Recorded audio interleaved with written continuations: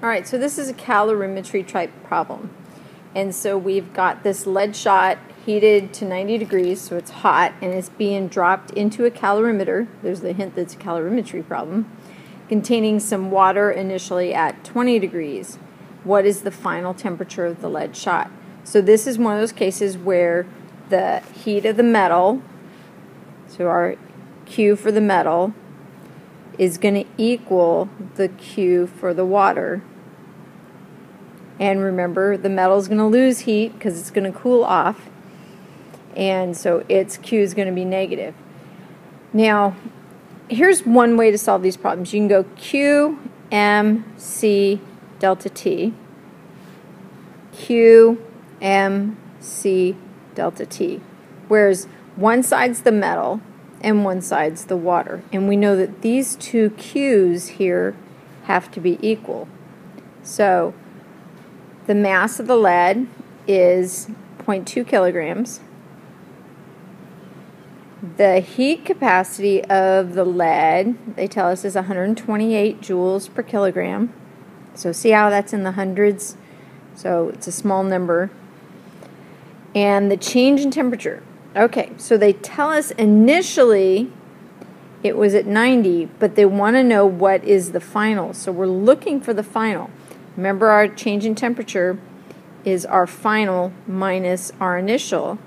So this is going to be our final minus the initial, which is 90. Okay, for the water, we have 0.5 kilograms. And its heat capacity is 4186. Now, that's one you should know. Okay, remember, that's one we should know. That should go on your equation sheet. And the change in temperature of the water. Well, the water started at 20 degrees, but we don't know its final temperature either. But we do know that since they are in thermal equilibrium when they're done, that the two final temperatures are the same. So T final minus T initial. So when we go to set up the equation, we have the negative MC delta T, because we have a change in temperature, so we're going to use that equation, is equal to the MC delta T for the water.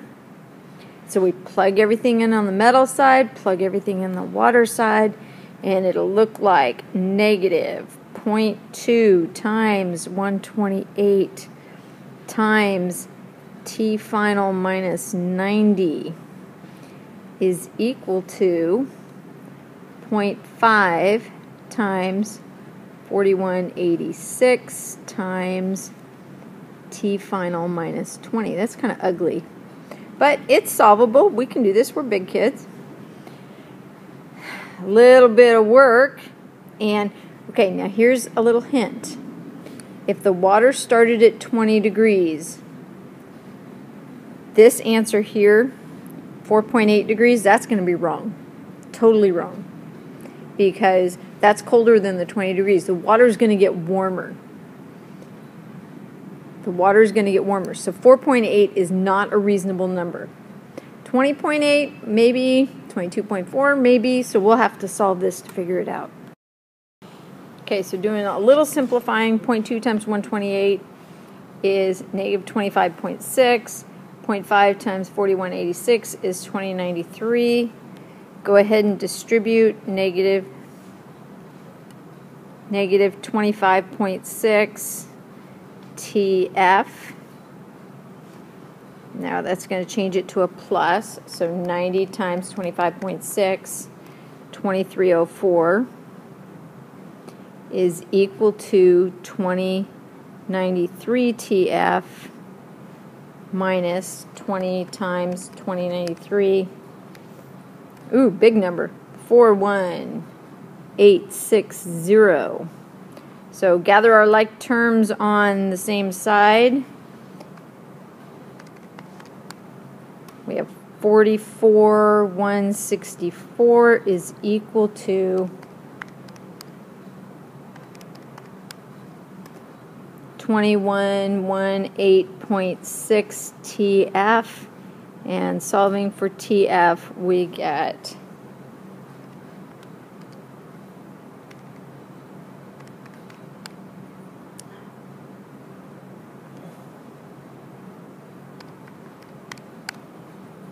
(20.8°C). Does that match up with one of our answer choices? Yay! Always good thing. All right, so that's how you would do one of those problems. And we had to think about where's the heat going, who's getting it, which equation can we use, and there's more types of problems like this.